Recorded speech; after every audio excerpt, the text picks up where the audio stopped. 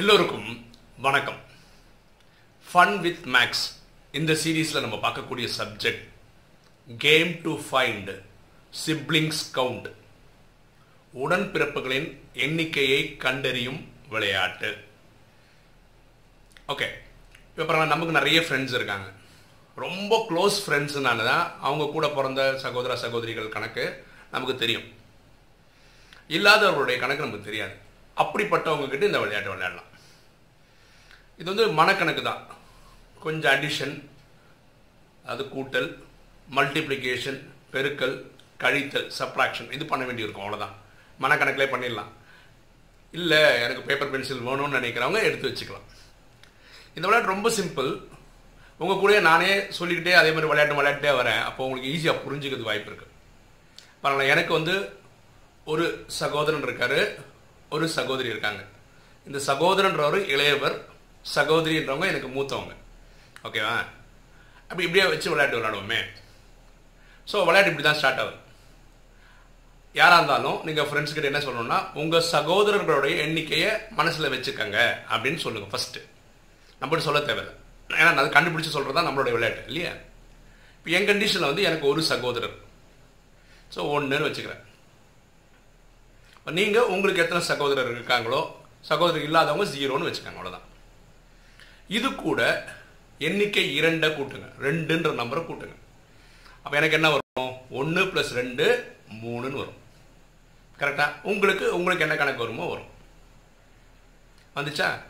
இதோட இப்போ வந்த ஆன்சரோட 2 மல்டிப்ளை பண்ணுங்க. அப்போ எனக்கு என்ன வரும்? 3 × 2 6ன்னு வரும். வந்துச்சா? இப்போ வந்ததுக்கப்புறம் 1 ஆட் பண்ணுங்க. இப்போ 1 ஆட் பண்ண என்ன வரும்? எனக்கு 7ன்னு வரும். இது கூட 5 மல்டிப்ளை பண்ணுங்க. அவ்வளோ ஆச்சு. 7 × 5 35. ஓகேவா? இப்போ நம்ம சகோதரரோட கணக்கு தான் எடுத்திருக்கோம். இப்போ சகோதரி கணக்கு என்னன்னு கேளுங்க, மனசில் வச்சுக்க சொல்லுங்க, அதை கவுண்ட் பண்ண சொல்லுங்க. இப்போ என் கண்டிஷன்லேருந்து எனக்கு ஒரே ஒரு சகோதரி தான். அப்போ 35ஓட 1 ஆட் பண்ணாச்சு, 36 ஆச்சு. இப்போ கடைசியாக வந்திருக்க ஆன்சர் 36. இதோட 25 மைனஸ் பண்ணுங்க. ஸோ 36 - 25ன்றது 11. அவ்வளோதான், கேம் முடிஞ்சிச்சு. ரொம்ப கால்குலேஷன்லாம் கிடையாது. ஓகேவா? இதுதான் ஆன்சரே. அப்படின்னு என்ன அர்த்தம்? ஆன்சர் 11ன்னு வந்திருக்கா? இதில் ஃபர்ஸ்ட் டிஜிட் இருக்குல்ல 1 அப்படின்றது சகோதரரை குறிக்கும், கடைசி 1ன்றது சகோதரியை குறிக்கும். இப்போ என் கண்டிஷன் என்ன? ஒரு சகோதரர், ஒரு சகோதரி. அவ்வளோதான். இது கண்டுபிடிச்சு சொல்லிடுச்சு. சில பேருக்கு ஆன்சர் 10, 20, 30 அப்படிலாம் வரும். அப்படின்னா என்ன அர்த்தம்னா, 10ன்னு வருதுன்னா அவருக்கு ஒரு சகோதரர் இருக்காங்கன்னு அர்த்தம், சகோதரிகள் இல்லைன்னு அர்த்தம். 20ன்னு வந்ததுன்னா 2 சகோதரர், சகோதரி இல்லைன்னு அர்த்தம். 30ன்னு வருதுன்னா 3 சகோதரர், சகோதரி இல்லைன்னு அர்த்தம். ஓகேவா?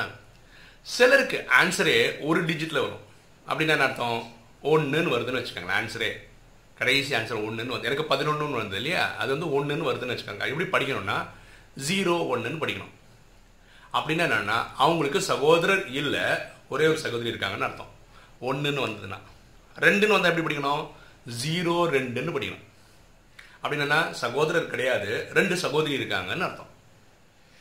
சிலக்கு ஆன்சரே 0 தான் வரும். மொத்தத்தில் ஆன்சரே 0 வரும். அப்படின்னா என்ன அர்த்தம்?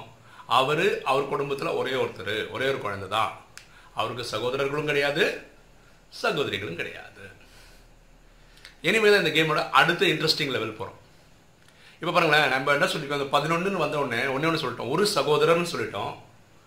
இனி ஒரு 1ன்னு வந்தனால இனி ஒரு சகோதரி இருக்குன்னு சொல்லிட்டோம். இந்த சகோதரர் அண்ணனா தம்பியா? சகோதரின்றவங்க அக்காவா தங்கையா? இதை கண்டுபிடிக்கிறது என்ன பண்ணனா, திருப்பி இதே விளையாட சொல்லலாம். ஓகேவா? அது எப்படி கண்டுபிடிக்கலாம் சொல்லலாம்னா, இப்போ எனக்கு சொல்லியிருக்கேன் உங்கள்கிட்ட, எனக்கு ஒரு சகோதரர், அது இளைய சகோதரர், எனக்கு மூத்த சகோதரர் கிடையாது. அப்படின்னா ஃபர்ஸ்ட் என்ன சொல்லணும்? மூத்த சகோதரர் எண்ணிக்கையை நினைவு பண்ணிக்கங்கன்னு சொல்லணும். எனக்கு மூத்த அந்த சகோதரர் இல்லைன்றதால அது 0. அது கூட 2 கூட்டுங்க. அப்போ என்னாச்சு? எனக்கு 2ன்னு தான் வரும். அந்த 2 2ஆல் மல்டிப்ளை பண்ணால் 4 ஆகும். அதே ஃபார்முலா தான். ப்ளஸ் 1 கூட்டினீங்கன்னா 5 ஆகும். 5 பெருக்கினா 25 ஆகும். இளைய சகோதரர் இருந்தால் அதை கூட்டுங்க. இளைய சகோதரர் எனக்கு 1, அப்போ அது இது 26 ஆகும். கடைசியாக கிடைச்சிருக்க ஆன்சர் 26. அது 25ஓட மைனஸ் பண்ண ஆன்சர் 1ன்னு வரும். 1ன்னு வந்தால் எப்படி படிக்கணும் நம்ம சொல்லியிருக்கோம்? 0 1ன்னு அர்த்தம். 0ன்றது மூத்த சகோதரரோட எண்ணிக்கை. எனக்கு மூத்த சகோதரர் கிடையாது, அதனால அது 0. 1ன்னு வந்திருக்கு, அதனால இளைய சகோதரர் இருக்காரு, அதனால 1. ஓகே, அப்போ இதில் சகோதரரில் மூத்தது எவ்வளோ சின்னது எவ்வளோன்னு கண்டுபிடிக்க முடிஞ்சுதா? இப்போ சகோதரிக்கு அக்காவா தங்கியா கண்டுபிடி இதே விளையாடணும். எனக்கு இருக்கிறது மூத்த சகோதரி மட்டும்தான், இளைய சகோதரி கிடையாது.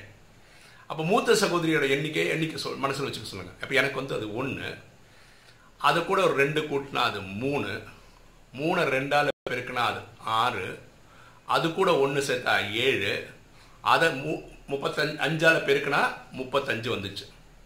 இளைய சகோதரி இருக்காங்களா? இல்லை. ஓகேவா? அப்போது 35 வந்துச்சா? 35 மைனஸ் 25 10ன்னு வந்துடும். அப்போ 10ல் என்ன அர்த்தம்? 1ன்னா மூத்த சகோதரியோட கணக்கு, 0ன்னா இளைய சகோதரி கணக்கு. அப்போ எனக்கு ஒரே ஒரு மூத்த சகோதரி இருக்காங்க. அப்போ இந்த விளையாட்டு எப்படி விளையாடலாம்? 3 வாட்டி கேட்டுருணும், அவங்கக்கிட்ட அந்த நம்பர் சொல்ல சொல்லணும். இப்போ என் கண்டிஷன் அவங்க எப்படி சொல்லியிருப்பாங்க? 1 1 0 1 1 0ன்னு சொல்லுவாங்க. 6 டிஜிட் நம்பர் சொல்லுவாங்க. நம்ம உங்களுக்கு விளக்கை கொடுத்துட்டேன் நான் எப்படி இது ஆன்சர் கண்டுபிடிக்கிறதுன்னு. அப்போ இந்த மாதிரி 6 டிஜிட்டும் வாங்கிட்டு நீங்கள் என்ன சொல்லணும்னா, உங்களுக்கு ஒரு சகோதரன் ஒரு சகோதரி இருக்காங்க, அந்த ஒரு சகோதரன்ற ஒரு இளையவர், சகோதரின்றவங்க மூத்தவங்க அப்படின்னு சொல்லலாம். இந்த 6 நம்பர் வாங்கினதுக்கப்புறம் சரிதானே? அப்போ இவங்க பயங்கரப்பா என்னடா இது ஏதோ பண்ணாரு, டக்குன்னு ஆன்சர் கரெக்டாக சொல்கிறாரு. இல்லை தப்பு பண்ணிட்டாலும் நம்ம கண்டுபிடிச்சலாம். ஏன்னா முதல் சகோதர சகோதரி கணக்கு வந்துடும், சகோதரன் கணக்கு கூட்டினா இங்கே கரெக்டாக வரணும், அதை வச்சு நம்ம கண்டுபிடிச்சிடலாம். இது சின்ன பசங்களுக்கு ரொம்ப நல்லது. ஏன்னா அவங்களோட கூட்டல் பெருக்கல் கழித்தல் வந்து விளையாட்டாக பண்ணுவாங்க. பேப்பர் கூட தேவையில்லை இல்லையா, மனசுலேயே கணக்கு போட்டு சொல்லிட முடியும். ஸோ மனசுலேயே இந்த மாதிரி விளையாட்டாக விளையாடும் போது தான் பசங்க ரொம்ப ஆர்வமாக விளையாடுவாங்க. ஓகேங்களா? அப்போ பெரியவங்க யார் வேணால் ட்ரை பண்ணி பாருங்கள், உங்கள் குழந்தைங்களுக்கு இதை சொல்லிக் கொடுங்க. அது என்ன இப்போ வரும்போதெல்லாம் வெக்கேஷன் தான், இப்போ நிறைய ஃப்ரெண்ட்ஸ் வீட்டுக்கு சொந்தக்காரங்க வீட்டுக்கெல்லாம் போவாங்க. அங்கே எனக்கு இந்த டெக்னிக் தெரியும், இந்த ட்ரிக்கு தெரியும் சொல்லி தர்றதுக்காக பசங்க ஆர்வமாக சொல்லிக் கொடுக்க முடியும். ஓகே, இந்த வீடியோ உங்களுக்கு பிடிச்சிருக்குன்னு நினைக்கிறேன். பிடிச்சிருங்க லைக் பண்ணுங்கள், சப்ஸ்கிரைப் பண்ணுங்கள், ஃப்ரெண்ட்ஸுக்கு சொல்லுங்கள், ஷேர் பண்ணுங்கள், கமெண்ட்ஸ் போடுங்க. தேங்க்யூ.